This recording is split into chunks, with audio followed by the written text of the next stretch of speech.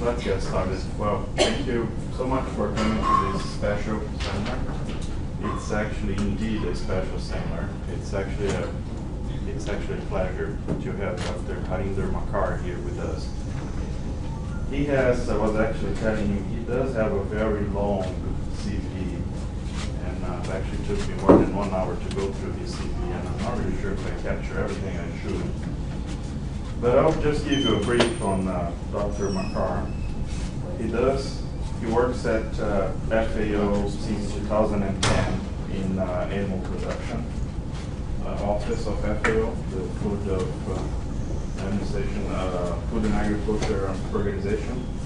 He was a professor at Mercator professor at the University of Hohenheim in Germany before joining FAO. He has published more than 300 research papers and has more than 16,000 citations. He does have an age index above 60. This is an accomplishment by itself. He's worked at the International Atomic Energy Agency in Vienna, Austria for 7 years. He's been awarded honorary professorship by the University in China and Mongolia, and a fellow of the Commonwealth Association in UK and Germany, and Humboldt Foundation in Germany, and by the Japanese Society for the Promotion of Science. He's on advisory boards of very different projects funded by the AU and USAID, and has taken part as an advisor and evaluator of the work conducted by a number of national and international organizations. I don't really have to tell you much, but he does travel a lot. So it's really a pleasure to have you here, Harinder. Thank you so much for coming. Thank you very much, Louis, for the kind words. And it's an honor and pleasure to be here.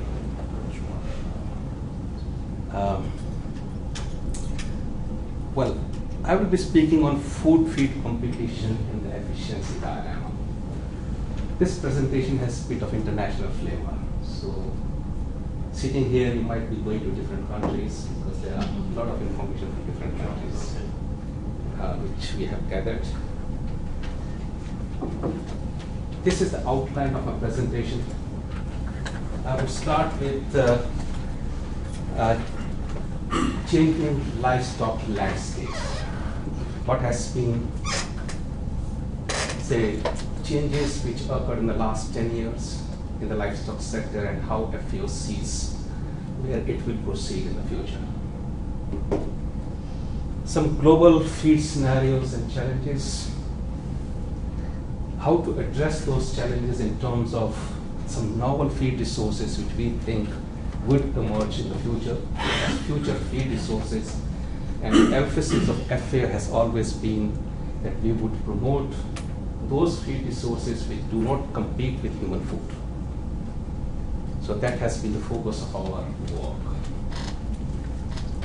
And then move on to efficiency dilemma. People try to measure efficiency. There are different units, and one can come to different conclusions based on what units they choose. And then some scenario building, we did some study. If we follow that path, how the future looks like in 2050, and then some take-home messages.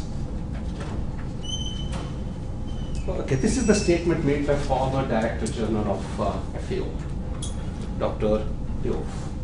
He made this statement in 2007, and this says that over the next 50 years, the world's farmers and ranchers will be called upon to produce more food than has been produced in the past 10,000 years, and to do so in an environmentally sustainable manner. And what was in his mind when he made this statement, I think this line shows it very clearly. And if you look at the global population, world population, 2000 BC to almost 1800, there was not much change in the population, world population. 1850, it was around 1 billion. And in one century, from 1850 to 1950, so 1.6 billion people were added. And in the ongoing century, 1950 to 2050, we will be having 9.6 billion, means additional 7 billion people in this particular ongoing century, take 1950 as the base. So a large number of mouths which we need to feed. I think we can feed them, but the challenge would be how to feed in a sustainable manner. And of course, different people have different perspectives of sustainability, and I think I will not touch upon that today, but we have been extensively working in a field, what do we mean by sustainability in a holistic manner. So the so-called livestock revolution started in 1990s. And from 1990 to 2010, egg production at a global level increased by approximately 80%, meat 60%, and milk 30%. And most of this increase originated from developing countries. And also, if you look into the future, up to 2050, this blue line is for the 12th world, and this pink line is for the developing countries. Here, this is more or less flat, not much change in the coming years in the 12th world, but in the developing countries. So most of the increase, almost 90% of the increase in animal products will originate from developing countries. So the center of gravity as far as production of animal products is concerned, it is shifting towards south. So there will be more opportunities in the south in terms of production, growth for the livestock industry.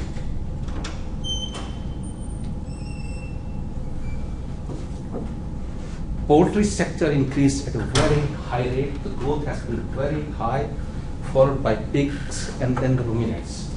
But if you look at the total meat production in the world, pig is the highest, and then poultry, and then the ruminants. So the growth is taking place in the poultry sector, but currently the total amount of meat produced is highest for the pig sector, and the ruminants are lagging behind. This slide shows protein production as million tons in different regions of the world. North America, Latin America and Caribbeans, Western Europe, almost similar, 9.5, 9.6. Here lies the problem, very low in sub-Saharan Africa. East and Southeast Asia, quite good, driven by China's pork industry and India's milk production. India is the largest producer of milk, and the growth of the pig sector is very high in China. In fact, China is driving in terms of feed use and milk production. So South Asia dominates as far as growth in milk production is concerned. Again, as I mentioned, led by India, and sub-Saharan Africa is at the bottom. And meat production, the growth is highest in East and Southeast Asia, led by China and Vietnam. And sub-Saharan Africa again lagging behind.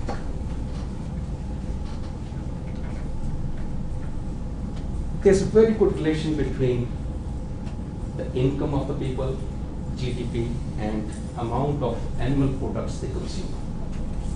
So as the more money comes into the pocket of people, they tend to shift their diet from vegetable protein or vegetables or cereal proteins to animal proteins. And this is a very nice graph which shows a very good relationship between per capita GDP and per capita animal protein supply and consumption. So what does it mean? for the feed industry, for the fields, that there will be huge demand for feed. Feed would be a big challenge in the future. And we need to ask ourselves from where the feed will come. From 2015 to 2050, we will need additional 40% cereal for the livestock feeding, and oilseed cakes almost 60%. According to FAO's estimate, maize production additional, I think, will be 443 million tons of maize from now onwards, and almost 60% of that maize will go to the livestock feeding, 23% to biofuel production, only 17% will be left for human consumption. So we will see a big food feed competition in the future. This slide illustrates very nicely this issue of food feed competition. Currently, at a global level, 1/3 of the total cereals are being fed to animals. And of the total cereal used in the livestock sector, 34% are used for feeding to pigs, 26% each to poultry and dairy animals, and beef 14%. And if you look at this portion of the slide, European Union uses 53% of the cereal produced for livestock feeding, USA 65%, Brazil 40%, China 33%, India around 6%. And according to this study from another UN organization, UNEP, that the cereal energy used for meat production, if fed directly, that it can meet the energy requirement of half of the population. It's a very good illustration how food feed competition is a serious issue and will be becoming further a serious issue in the future. Another aspect of feed fuel competition, almost 6% of the total global grain production goes for biofuel production. Approximately 143 million tons of cereals they go for biofuel production. 292 million tons of sugarcane, small amount of cassava goes for biofuel production. These are the two big issues when we talk about fuel feed competition. And also, if you look at sugarcane, it's a food as well. So this is a study done by FAO, and according to this study, if the biofuel production continues at the same rate as has been continuing in 2008 or 9, luckily it has decreased now. The rate has gone down of biofuel production. But this study was conducted in 2009, that if it continues at the same rate, then the undernourished preschool children in Africa and South Asia will be 3 to 1.7 million higher than otherwise. So we will see a big impact of biofuel production on nutrient deficiencies in the developing world. So yeah, these are the challenges. So what are the solutions? How do we see that the future will shape up in order to decrease food, fuel, and feed competition? So what are some options? One option is the use of co-products of the biofuel industry. And one very good example as far as US beef industry is concerned. US beef industry has very well adapted to using distress grains. 143 million tons of grains go towards biofuel production. And if you look into the stoichiometry of ethanol production from maize, the stoichiometry is 1/3 of mass goes towards ethanol, 1/3 distress grains, and 1/3 CO2 in the environment. So this is the stoichiometry. So it means that 1/3 of this means almost 47.5 million tons of distilled grains are produced by the biofuel industry, which is a very good feed. although it's high in phosphorus and has got some challenges in terms of balancing the ration as far as phosphorus is concerned. But this is a very good feed. And in the US, if you look into the typical diet of beef animals 10 years and now, you would see that soybean has gone down, maize has gone down, and distress rates have gone up. So US beef industry has adapted very well to this new feed resource which came approximately 10, 12 years back. But it is not so the case in other parts of the world. Europe has not adapted very well. European countries certainly not. So this is a feed resource which I think should be considered seriously by other countries. Now if you look into the biodiesel production, biodiesel is produced from oil. And this is a transesterification process. There are different steps. In the last step of transesterification, when biodiesel is produced, 10% of that stoichiometrically is glycerol, which is a very good energy source. So this could be used in the animal diet, and there are many publications coming out showing the importance of glycerol for feeding to livestock. But again, it has not become a mainstream feed for the feed industry. So feed industry has to change its mindset to use glycerol as an energy source. Experimentally, it's well proven that up to 10% of the glycerol there is no adverse effect. But if you add more than 10%, then the diarrhea comes in and there are other challenges. And at the first stage of transesterification, fatty acid distillates are produced, which are also very good energy source, which could be also used for livestock feeding. Okay. This palm kernel cake, pongamia seed cake, rape seed cake, sunflower cake, camelina seed, and green forages. Of course, these are used for ruminant feeding, but most of the demand is coming from monogastric sector, from the protein sources. So how to make use of these for feeding to monogastrics? They have a lot of fiber, monogastrics will not like it, productivity will go down. So one of the options could be to prepare protein isolate from these. 80 to 90% of that material is protein and could be added to the monogastric diet.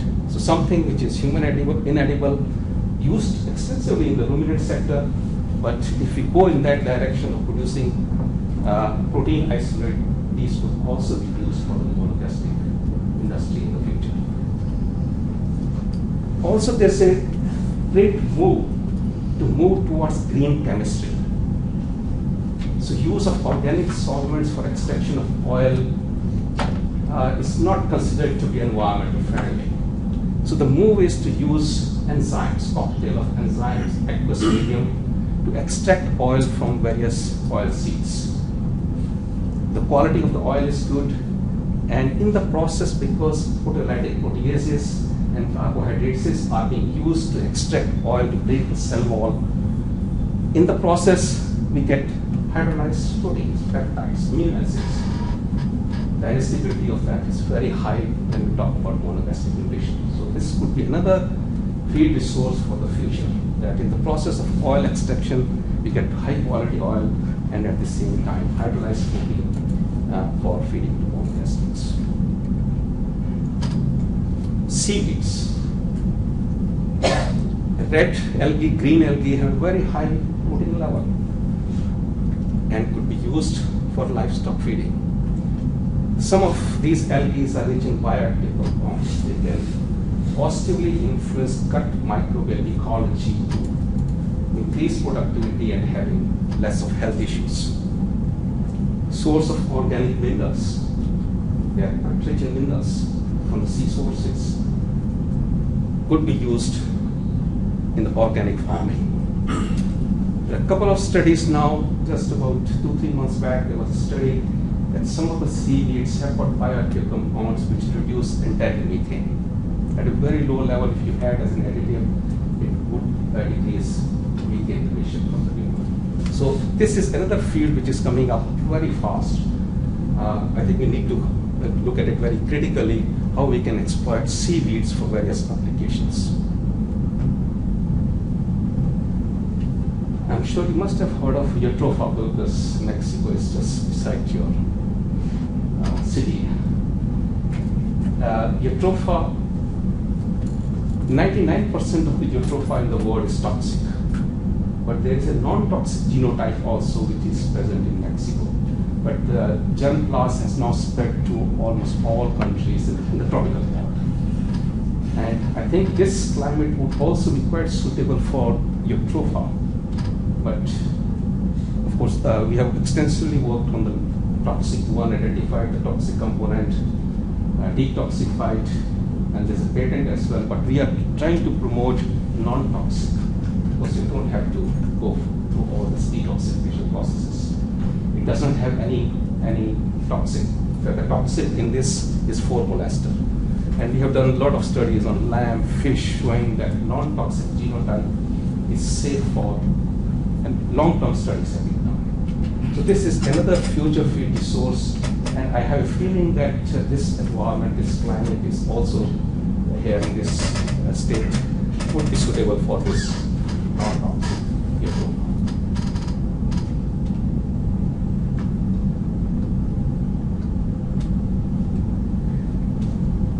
This is castor meal is another important feed resource. When we talk about India and Brazil, they produce a lot of castor. But it is toxic.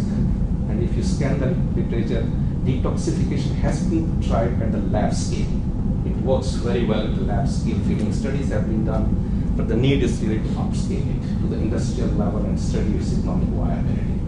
So another very good feed resource when we talk about tropical world, especially India and Brazil, who produce a lot of castor.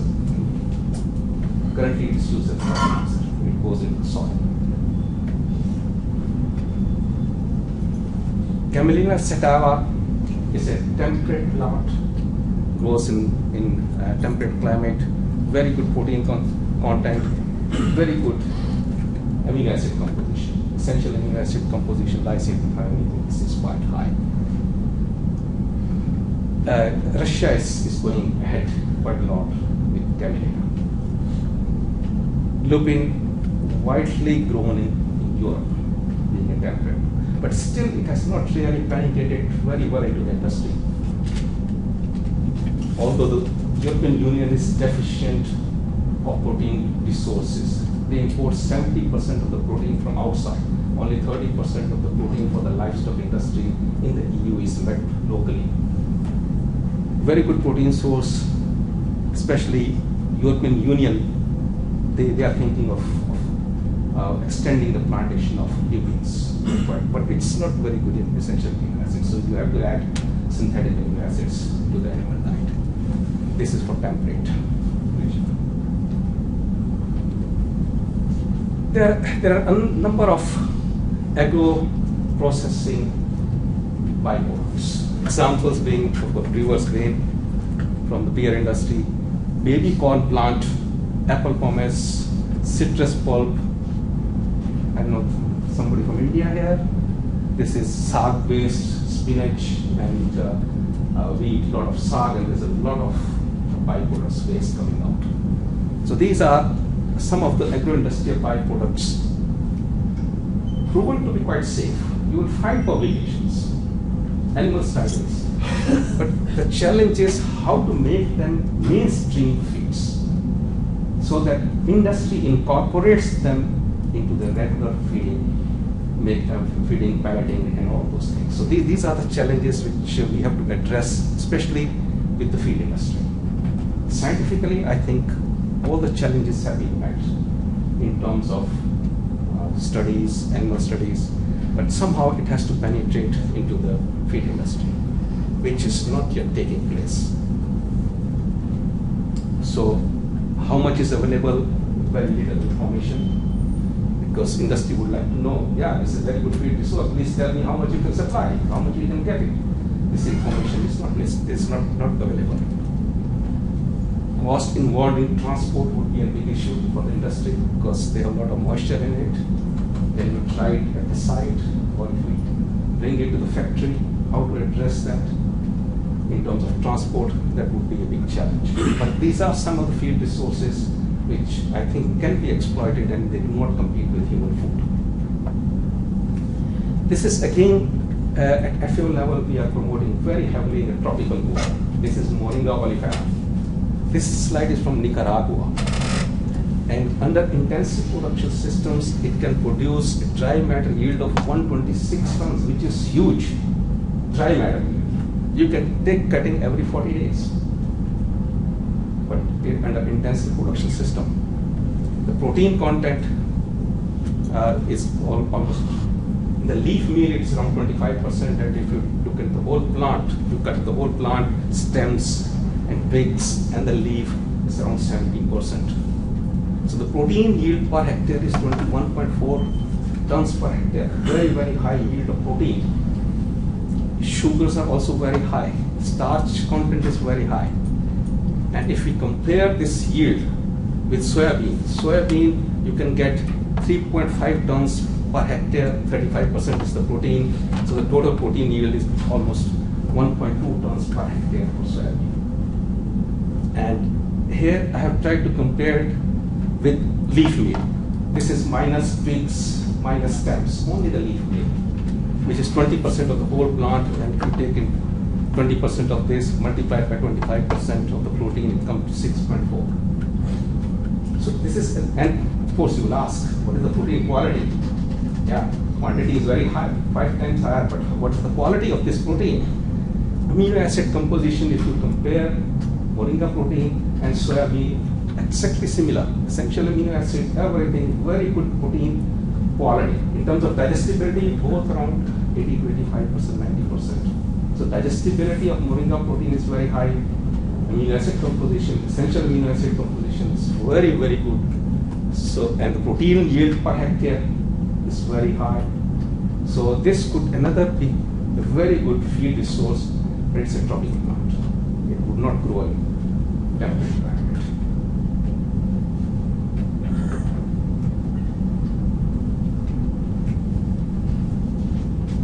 Insect meal is coming off very fast. Black soldier fly larvae, maggots, which are larvae of the housefly, they contain almost 50% protein. Fat content is variable, it depends on what substrate you use to rear the insect. If the substrate is rich in fat, insect will assimilate a lot of fat. So the protein content relatively remains quite constant, 45 to 55%, but fat content varies depending on the substrate. So another very good feed source. Challenge currently is to produce at industrial scale. So this is the challenge really, to upscale the process. Currently, these insect meal they are allowed to be added into the bird and the pet foods, but they are not allowed currently for the food producing animals. European Food Safety Authority has authorized that these insect meals could be used for aquaculture. As of 1st July, they would start looking at case-by-case basis how they are producing insect meal, and they will give permission for using into aquaculture. Not yet for poultry. Slowly and slowly it will come for poultry. And just last week, the Canadian Food Safety Authority has given permission to use insect meal for aquaculture. I think FDA will follow.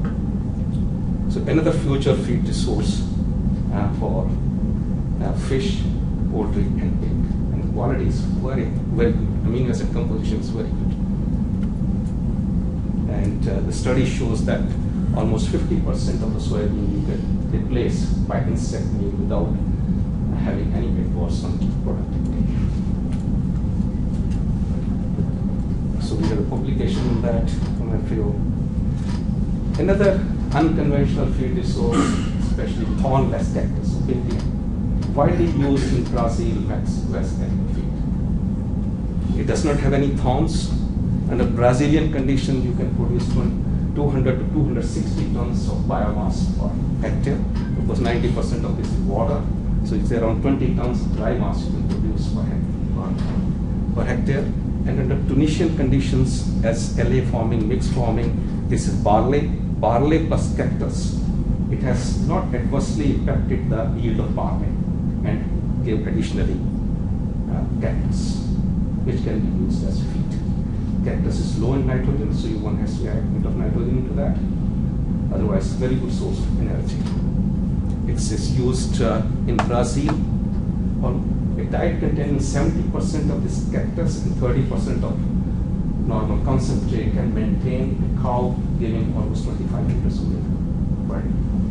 No, just 30% of concentrate and rest of this. And in the small rural productions, this is from Tunisia. The ladies, they cut into pieces and then feed to sheep and goat.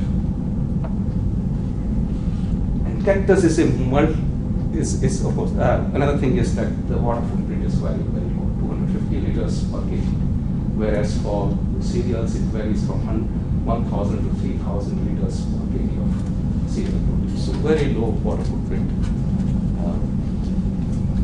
And you can in fact build an industry around thornless cactus because each and every part of this plant has one or another use. Fruits for human consumption, I'm sure you must have seen in the market, cactus fruits for human consumption.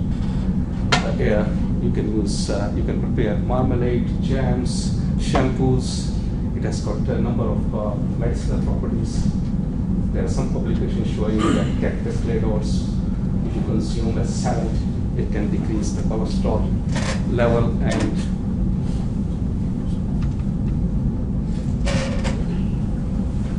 also a hypoglycemic effect. So medicinal properties and this slide is from Chile. Chile is leading as far as multi-uses of cactus. Brazil is very good in using the cladors for feeding, but not that good in using exploiting other parts and other uses. Chile is quite ahead of that. This plant is through, we have got FAO, ICARDA network, and through that, the germplasm is now going to China, Morocco, all these dry areas where cactus has got its own advantages because of the water shortage. So this is another feed resource for future, especially for dry areas. Now I come to another aspect of food waste. We waste 1.3 to 1.6 gigaton of food in a year, which is almost 30% of what we produce, with a carbon footprint of 3.3 gigatons of CO2 equivalent of greenhouse gas per year. Huge what we waste. It has a water footprint of 3 times the Lake Geneva, which extends from Switzerland to Germany, and 1.5 billion hectares of land is used to produce that food which we waste. And if you look into the socio-economic cost of all that which we waste the food, it runs in trillions of dollars. Of course, the first aim has to be to reduce the waste, but there are also ways to bring that food waste into the food chain by converting it to animal feed. And there are very good examples in the world. Japan is recycling almost 36% of the food waste animal feed. South Korea is recycling 43% of the food waste. So there are examples which we could follow. How do they address the safety issues? How do they do all this collection and converting it to animal feed? So there are good examples which other countries could follow. And these are some of the studies which we did using this food waste to rear insects, and these can be used for livestock feeding, and you can directly convert to silage or to block and use that for animal feeding. So we have got documents which give the test procedure, so a recipe book, how you can convert these food waste to silage or use them for insect training.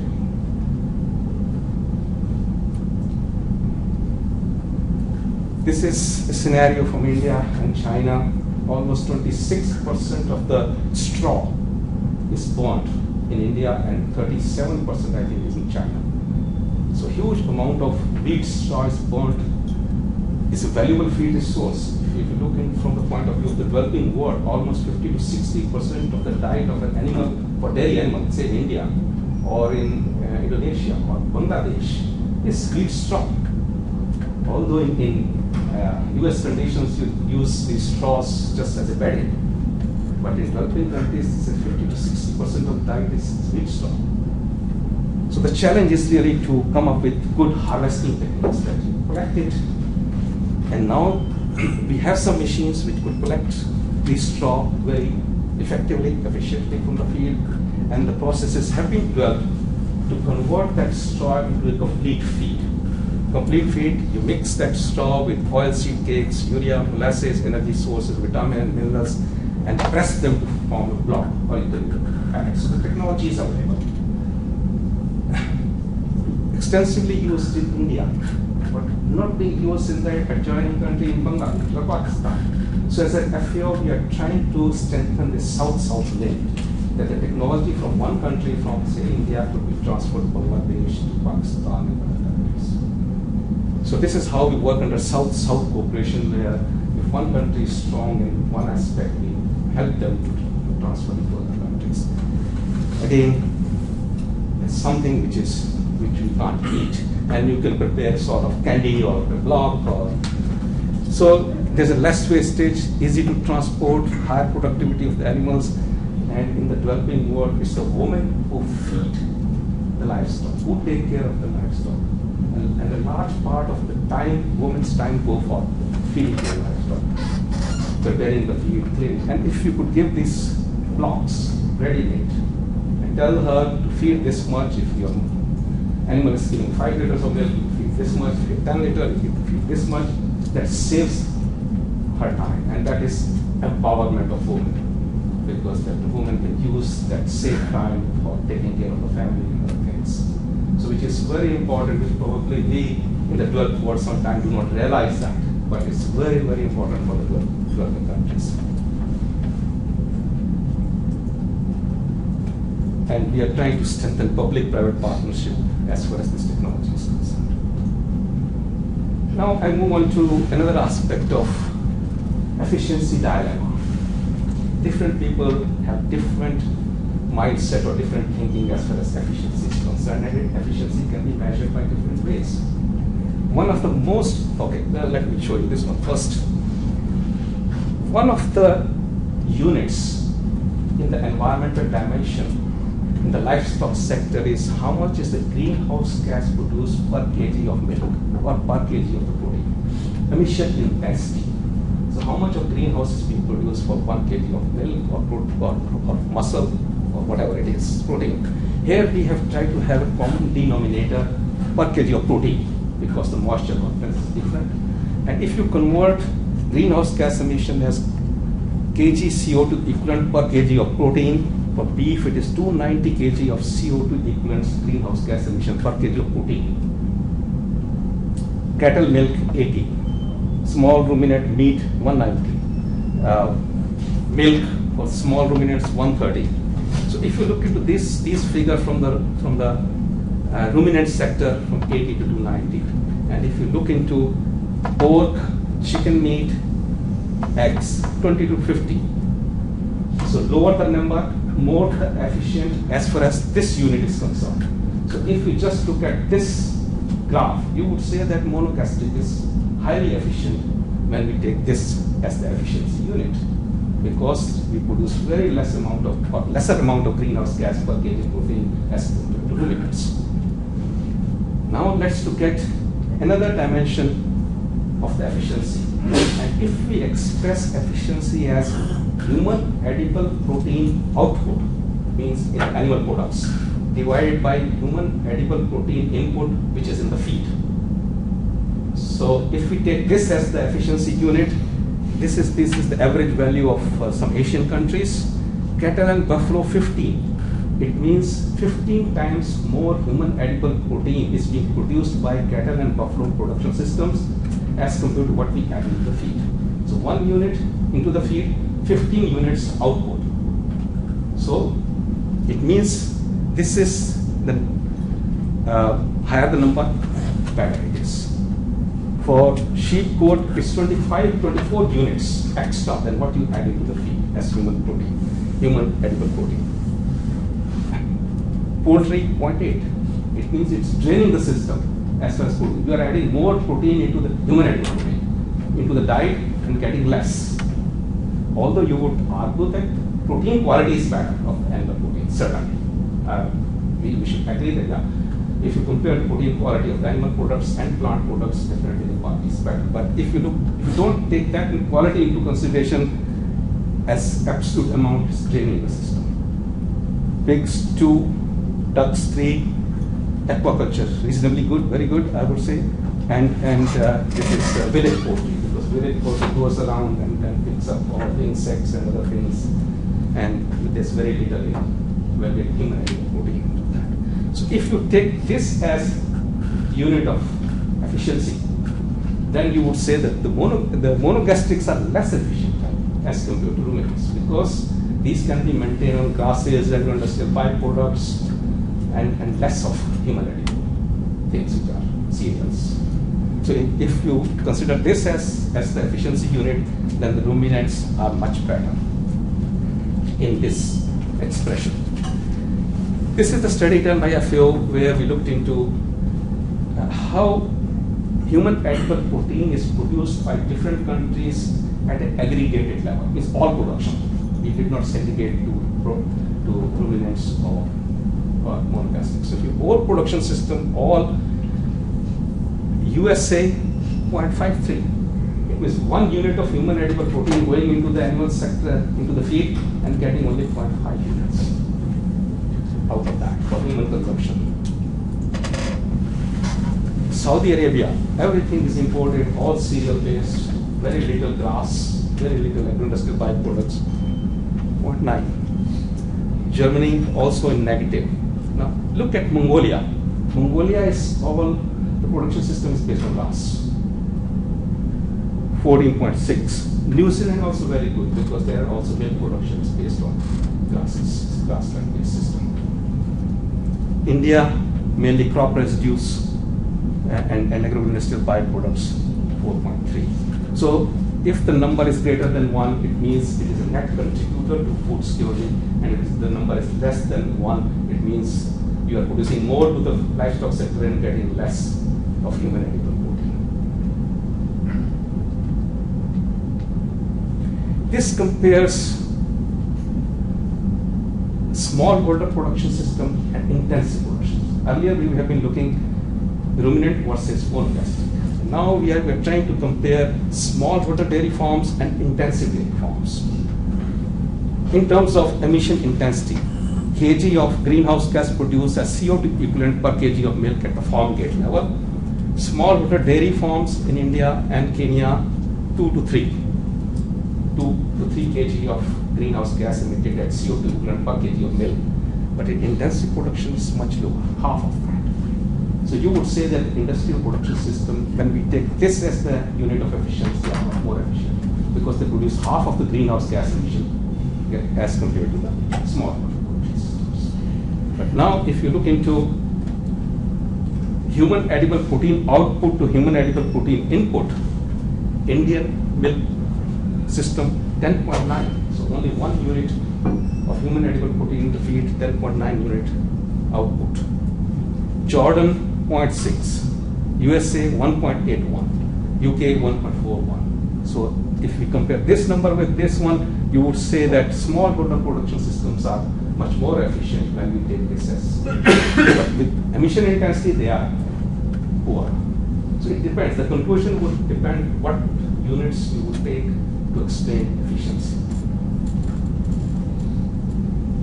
Now there's a strong move, fortunately, or I would say unfortunately, being from developing world, that in 5-7 years' time in Europe, milk or animal products will be labeled so that the customer could see with the emission intensity how much greenhouse gas is being produced per kg of milk which you are buying from the supermarket. So this would come out. I think the move is there in 5-7 years, at least in Europe. This is a paper in Nature Climate, November 2016, suggesting tax on beef 40%, milk 20% to cut carbon. If this thinking moves on, certainly the developing countries will be at disadvantage because they are producing milk from crop residues, byproducts which we don't consume, but of course they produce more of greenhouse gas. But from the food security point of view, they are much better than these systems intensive ones. So this is where the world, at least EU is thinking, is moving. But I think there's a need for the industries to not only look at the emission intensity is very important. One should measure it, because ultimately the aim has to be to reduce emission intensity so that you produce more milk with less greenhouse gas emission. But this should not be only the measure of efficiency. Otherwise, it could be misleading. If you get a milk from the market with labeled as only emission intensity, customer would tend to buy one which has got lower emission intensity. But behind that, there are many other efficiency dimensions which are hidden, which nobody knows. The human animal protein, and I would show in the next slide, there are other dimensions of efficiency which are hidden, which nobody knows. Customer just knows emission intensity and makes the decision to buy or not to buy based on emission intensity, which in my opinion is not right. Efficiency, as I said, is important, but it's not the only. Okay, let me. How much is water use per kg of milk produced? There's a difference. Land use change and disruption of global nitrogen cycle.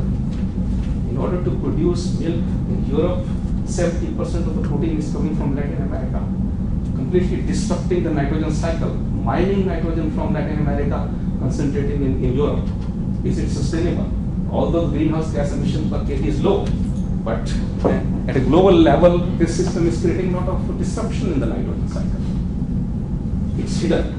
If only the customers see emission intensity, all these things would not be represented correctly. And these are other dimensions of efficiency in the social areas. Very important for developing countries, might not be important for the developed world. Milk production in developing countries, it uplifts the farmers out of poverty. Families lifted out of poverty per ton of milk which they produce. How many additional children go to school because they produce milk? Women empowerment, employment generated, improvement in child health. So these are the social dimensions which are linked to animal industry, animal products, milk production, meat production. So these are another dimensions in the social areas which need to be captured, and to represent correctly, we have to come up with not only one dimension of efficiency, which is literature is full of emission in greenhouse gas emission per kg of milk per meat, but there are other dimensions which we need to capture, which also is very important for at least 12 billion water. Okay, I will skip this one. Feed and environment. In fact, feed is the driver of the whole livestock production system, and if we look into the greenhouse gas emission of the livestock production system, at a global level, 45% of the greenhouse gas is emitted during feed production and processing. 39% of the greenhouse gas is indirectly manure management. And if you add it up, around 80 to 90% of the greenhouse gas emission is linked to feed production and use. So feed is a very important component when we talk about sustainability in the environment dimension. If you could increase the feed use efficiency, it is a win-win situation both for the environment and for the farmer, because it decreases the feed cost. Even if it does not increase the production, if it decreases the feed cost, there is net increase in the income of the farmers. And at the same time, we reduce the greenhouse gas emission. So what we say is that all analysis prove towards that if you could manage feed correctly, then you could increase the profit of the farmers as well as decrease the greenhouse gas emission.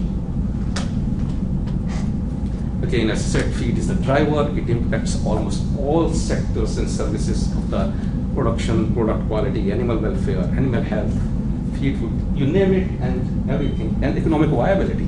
Because 70% of the cost of production is feed. And if you decrease by 5 to 10%, that increase, without adversely affecting the productivity, that increases the net profit to the farmer and also decreases greenhouse gas emission. Yes, feed is important, but equally important, especially in the developing countries, is parasitic control, crop management, heifer management. These are all various inefficiencies which are in the production systems in the developing world. That is why the emission intensity is very high.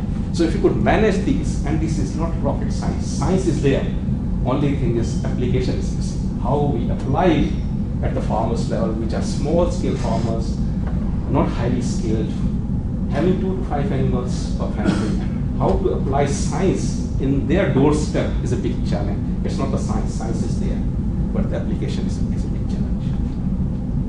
This is what an average family in US consumes per week, and this is the situation in the sub-Saharan Africa. So, the previous slide I was targeting more on increase in productivity. Now let's briefly look at the consumption side. Can we increase the sustainability of the food production system through the consumption side? Of course, we have to increase productivity, increase the efficiency, but let's look at the production side, consumption size. US average protein consumption per day in the US is 120 gram per person per day, and more than 50% is coming from animal products. Burundi in Africa, 1.7 gram out of total 42.5 gram. Very low animal protein consumption. And if you look into the literature, first there are two things. One is that according to WHO, the protein requirement per day is for healthy living 1 on the maximum side. It is in fact 0.88 to 1 gram per kg body weight per day. So if you are 60 kg body weight, you are consuming 60 gram of protein. That's enough for healthy living. And the literature suggests that if 1/3 of that comes from animal protein, one can lead healthy life without any apparent adverse effects. So out of 60 gram as an adult, 20 gram is coming from animal protein for healthy living. And if one is consuming 69 gram and another country 1.7 gram only, I think what we would recommend is that you try to converge to 20 gram. Those who are eating lot should decrease it, and those who are not eating much should increase it. So this is another equation which we have to think and change the mindset. And it's a question of sustainability, and also it's a question of our own health if we eat too much.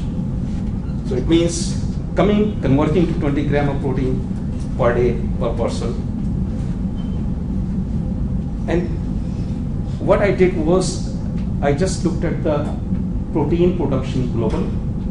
How much protein is being produced by all the livestock production system in the world, divided by 7.2 billion people. It comes that without fish, 24 gram of protein we are producing at global level per day per person. And if we go by science and says we need only 20 gram, it means we are producing sufficient currently. It's a question of distribution, affordability. It's available at a very high level in the developed world, but very low. It's a question of distribution, transport, affordability is another issue. Even if you provide animal products, people don't have money to buy that. So it's quite complex, but if you look into the overall picture, we are currently producing sufficient protein for healthy living. Only thing is that some people are eating too much and some people are not, and it's quite complex. And if you go by this equation, we would need by 2050 only 30 to 35% more of animal products. It's just based on population, because the population would increase by 30-35%. So we need more if you go by science. But if you go with the pattern as is going on, the projections are that we would need around 70% more of animal products by 2050 if the same pattern goes on. I think I would leave some time for questions, and I would skip this study and just give you a flavor of that. In this study, what we did was we looked at, let's try to understand a scenario that all the livestock production system, even monogastric, are being fed on those feed resources which we do not consume. Grasses, agro-industrial, even monogastrics, grasses, agro-industrial byproducts. This is the scenario. And what is the conclusion then?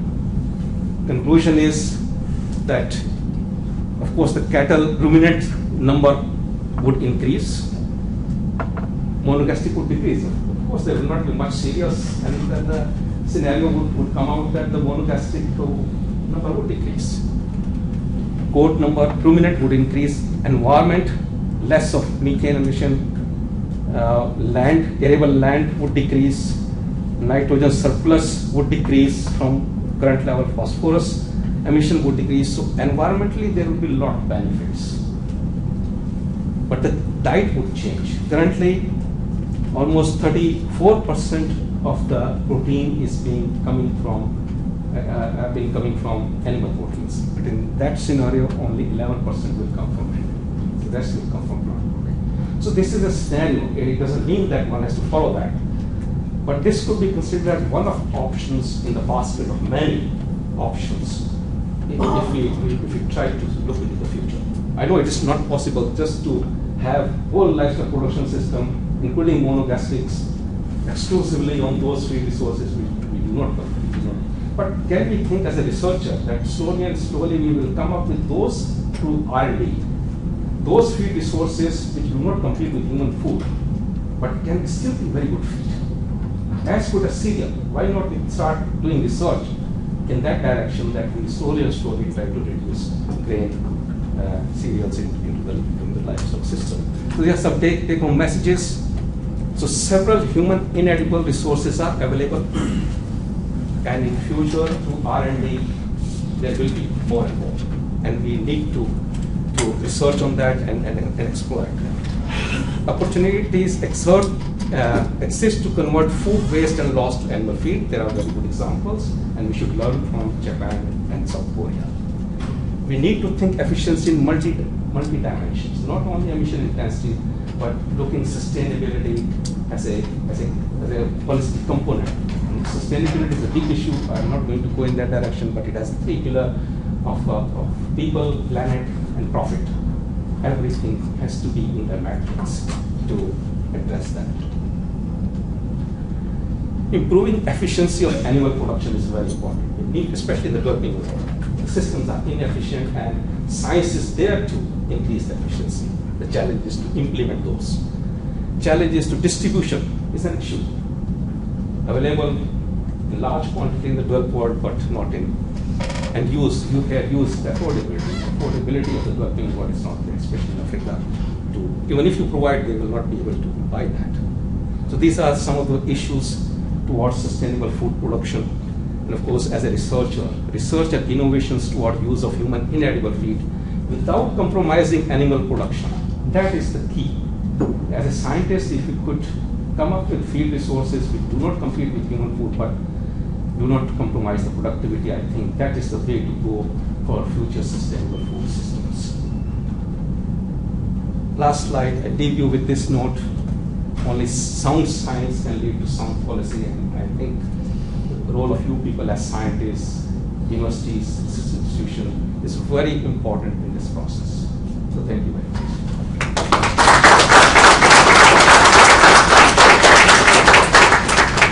I think we have time for 1 or 2 questions. Well, my main question is about the population, as you say, world population. And then about soybean and moringa. So I read an article recently in Science. It says China in 1995 imported 75 million tons of soybean, but in 2013 or 14 they imported $38 billion of soybean. But in 2014 they need the production of soybean, USA, Brazil, Argentina combined. Then, how about the rest of the world? That will be a big issue, because, and I think the livestock industry is worried about it. That China would, currently China imports 70% of the traded feed resources. Only 30% are left for the world.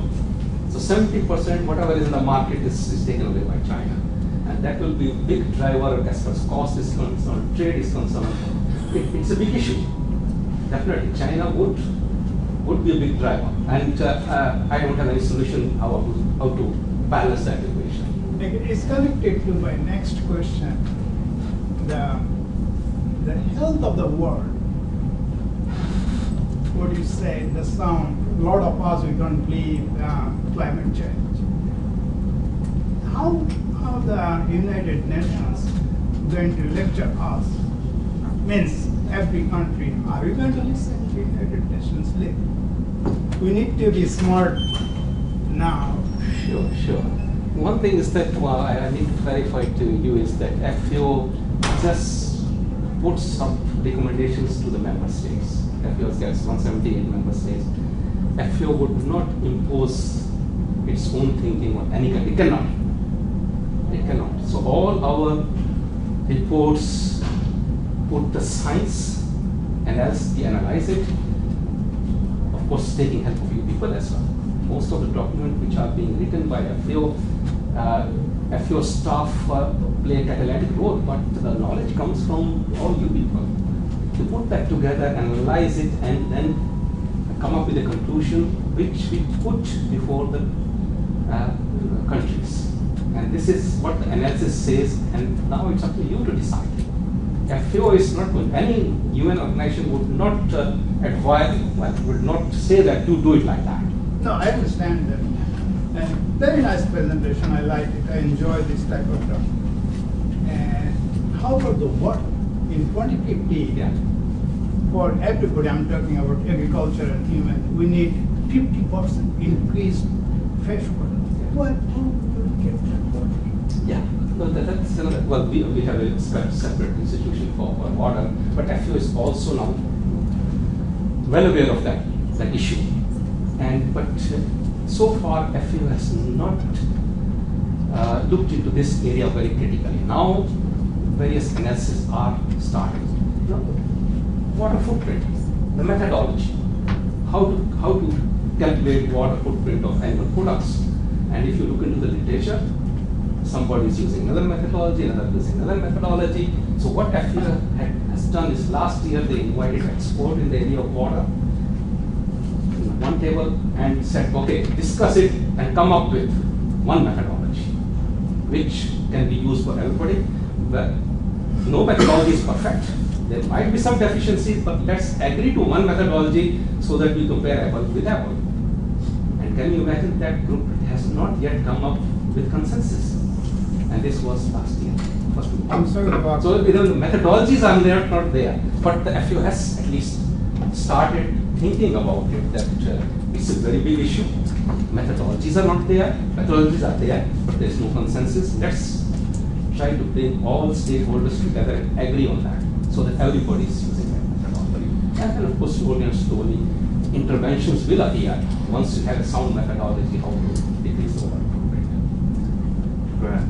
What's the FAO stance on like growth-enhancing technologies for livestock production? So which technologies? Growth-enhancing technologies, so anabolic implants, beta agonists. That would be one of the most efficient ways of producing more meat with the same resources. FAO has been very conservative in stating these things because there's a big opposition from many of the member states not to adopt that. But that's a trade issue, not a science issue, right? It becomes even a science issue as well sometime in FAO. And FAO has been shying away from this because they don't want to create any controversy in their ground. They have tried to bring together all the people together to agree on that, but FAO has not taken any stand on anything because FAO feels still not comfortable in taking stands. FAO doesn't have a very clear stand on biotechnology, especially in GM. Isn't that pretty low-hanging fruit if we're talking about food security worldwide? Well, it's a political question as well, which probably I will not be able to answer. But it's if you look into the science as a scientist, you might have different opinion. But if you go to that platform where other people have got different, you have to respect them, and FAO has to respect all the opinions. And if they come to some consensus in their platform, they will mention that this is what export meeting suggested. This is not FAO what is suggesting. So FAO would be neutral in that. We have to move on, so we need quick questions. Following the same thought that Bill was saying about increasing productivity, genetic engineering now at this stage it's an easy tool for us to use. So what do you think that could change on your predictions based on the genetic engineering that is available now? Yeah, we we have not done that analysis. Most of our FAO analysis are based on the projections as the trends are going on, but they are a bit open that the trend might not go in that way. If the consumption decreases because of some reasons, we will not be 70% more higher annual products, but probably less of that. So these type of projections, how the GM would come out and to what extent it will be adaptable. This is a bit of different novel sort of. It's still that has not done any analysis how this will impact the global scenario as far as food production is concerned. I'm sorry.